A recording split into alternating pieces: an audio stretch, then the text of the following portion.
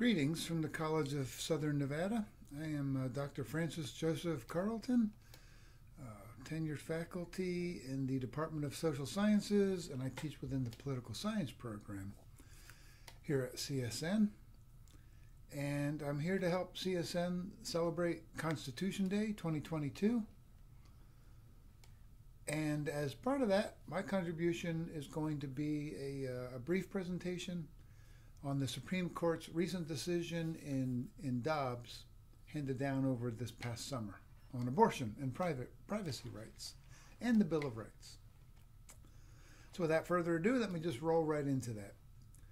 So we know then that the Supreme Court back in 1973, in a famous case called Roe v. Wade, held that some combination of the protections contained in the Bill of Rights and the 14th Amendment's Due Process Clause amounted to the creation of a zone of privacy that protects we the people from a potentially coercive government. And in the court's view, included within that zone of privacy is a woman's fundamental right of access to an abortion. All right, so that's Roe. Now the court did say, look, we need to balance this with the state's interest in a potential citizen in the form of a developing fetus. So they essentially said that during the first 2 trimesters of a pregnancy, a woman has pretty much an unfettered right to seek an abortion in consultation with her doctor. But once that 3rd trimester arrives in a pregnancy, the final 3 months of a pregnancy, then the state has a compelling interest in the potential life of a citizen, and they can exert that interest by regulating abortion as they see fit, with the exception of cases that involve the woman's life or health. So there has to be that as an exception to the general rule that states can regulate abortion as they see fit from the 3rd trimester on. All right. And some states, right, would choose, therefore, to criminalize all abortions in the 3rd trimester. Others might not. It's going to be up to each state. All right. By 1992, the court had become more conservative because of a string of Republican presidents like Reagan and George H.W. Bush Sr. And the court modified Roe in a case called Casey, 1992. And there they said, well, you know, what we're really concerned about is not so much a trimester framework, but we're concerned about fetal viability.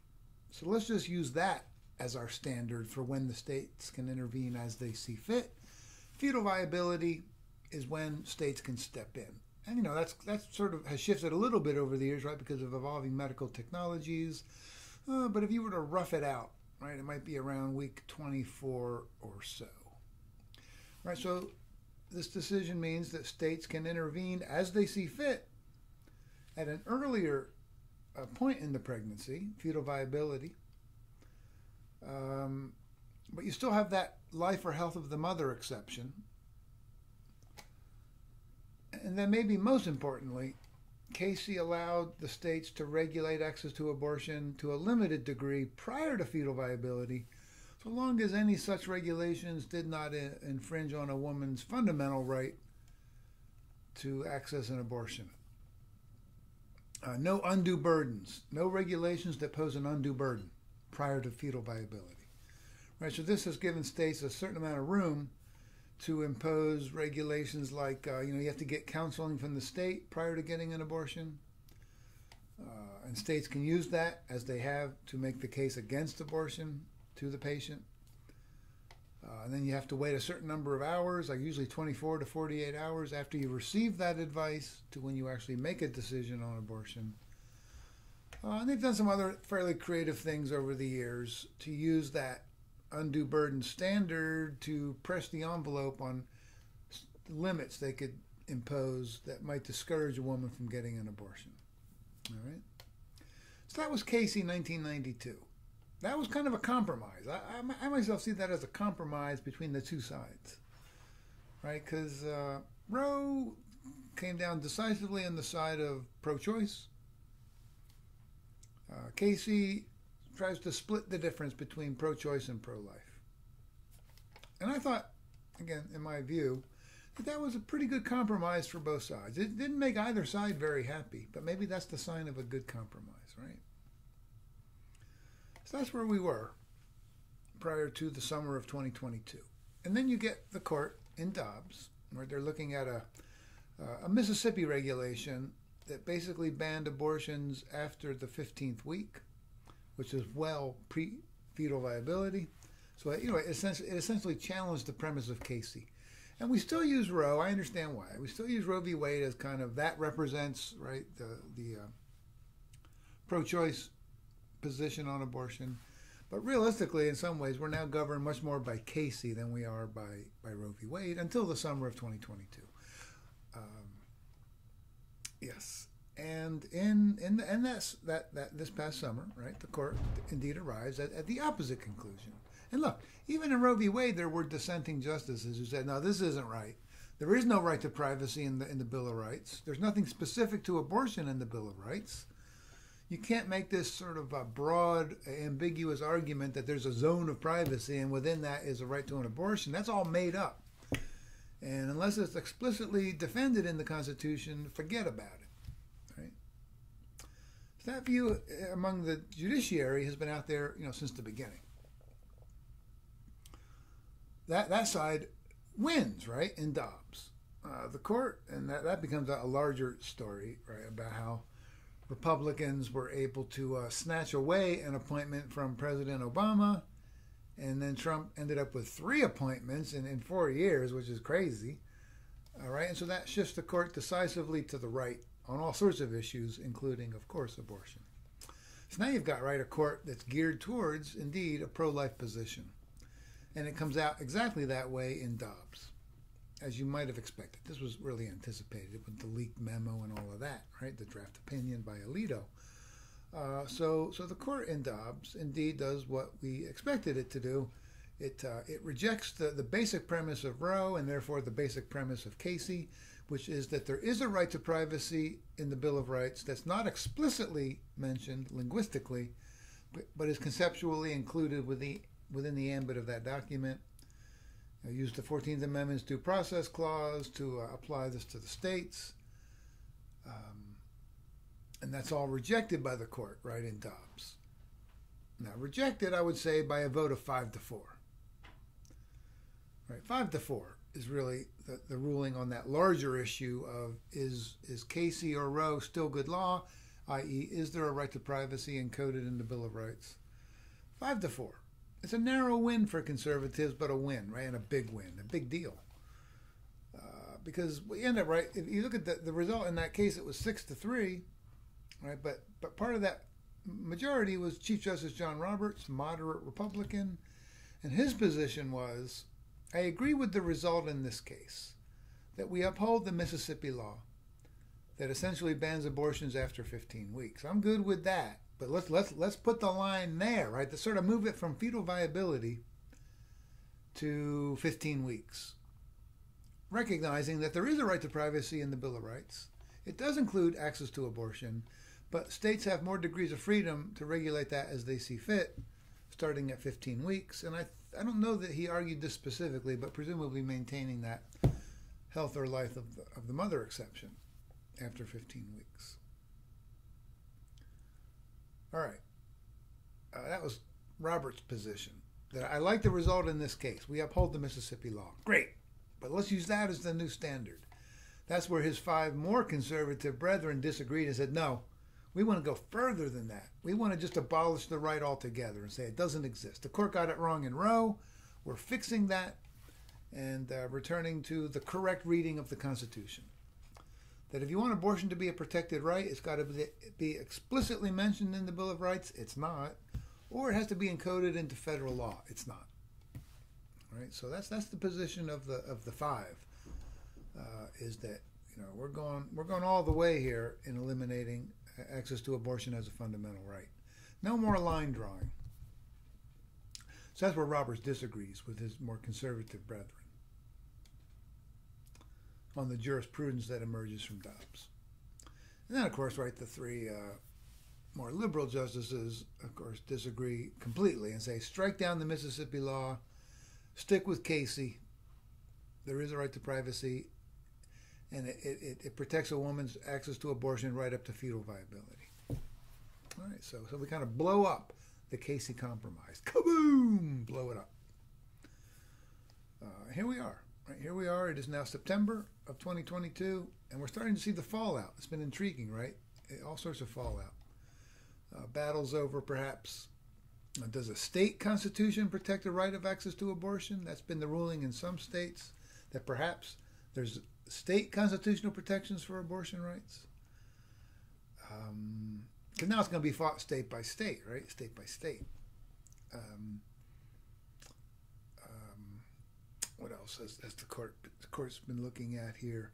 It's not, some of it's been blowback from we the people and public opinion. We saw that ballot measure in Kansas, in which the question was, should we allow the legislature in Kansas to deal with abortion as they see fit, or should we maintain the status quo pre-Dobbs? And overwhelmingly, the people of Kansas, which is a pretty conservative state, the people of Kansas said, no, status quo. We like the status quo. We like the Casey Compromise, is what essentially they said. That caught a lot of people by surprise. Right? So we're getting blowback here. I think pro-choice forces also are mobilizing in response to this. Right? Some say that the electoral fallout might be significant. It might help Democrats keep control of the Senate after the 2022 midterms. It might help them pick up some governorships, that sort of thing. Right? We saw some form of that in Kansas. We saw Democrats do well in a couple special elections in Alaska and then some other dang state, New York, upstate New York. All right, so there's been some interesting electoral consequences, because polling data did show that for the most part, a majority of Americans support Casey, kind of the compromise position.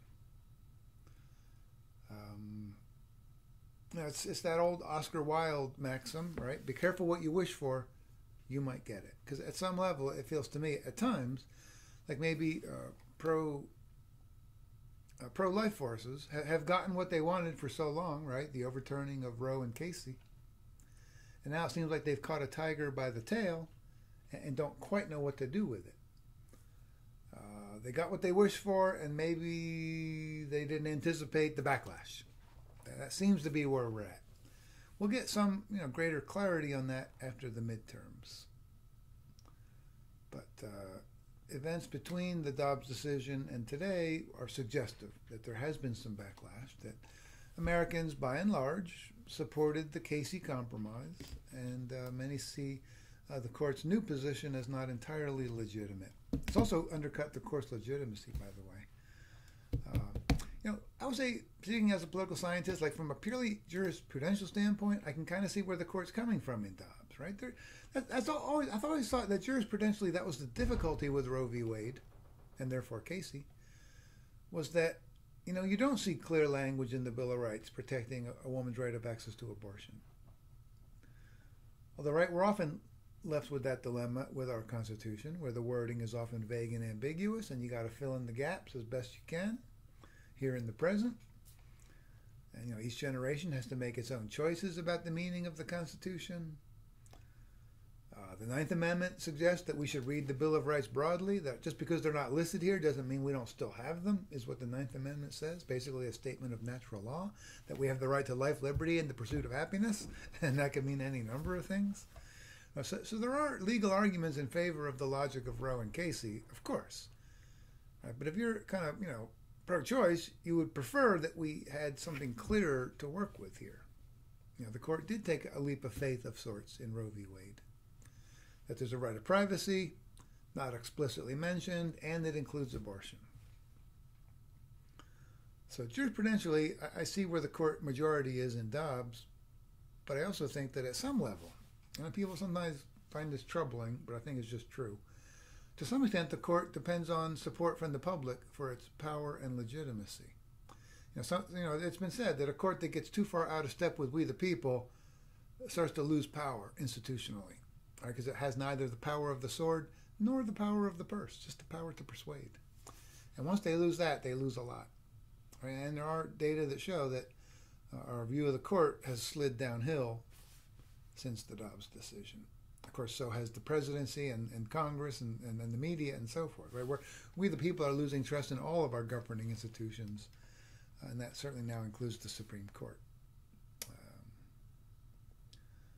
Yeah, so these are some things to think about. And then one other thing I would leave you with before I leave would be, right, so once the court claims that there is no right to privacy in the Constitution, that doesn't just implicate abortion, right? It also implicates, potentially, same-sex marriage. And some say that's the court's next target. That they should reverse their position on same-sex marriage and open it up to states to do as they see fit. Although there's a move afoot in Congress to encode this into federal law, the right to same-sex marriage. Right now, at this moment, on this day, we're not sure it's going to quite get through. It can get through the House, maybe it already has, but getting it through the Senate, right, is going to require 60 votes, which means 10 Republicans and 50 Democrats. Definitely have 50 Democrats. It's not clear there are 10 Republicans. I think they're close to getting 10, but they're not there yet. So at this point, any federal bill enshrining that right is going to come up a little short until there's 10 Republicans. Yeah. So this could have further implications, right? I think Justice Thomas, the court's most conservative member, did write a separate opinion, a concurring opinion in Dobbs, in which he expressed a desire to take this logic and go further. Whether that happened or not, I'm not entirely sure. And again, keep in mind here, deep background, right? States on abortion can now do as they see fit. So in many states, like Nevada or California, on abortion, near as I can tell, nothing's going to change. States like Mississippi, right, Alabama, Texas, things are going to be changing a lot, and in some cases already have. All right, so I'm going to leave it there. The Dobbs decision, just jurisprudentially, is very interesting, right? The meaning of the Bill of Rights here in the year 2022.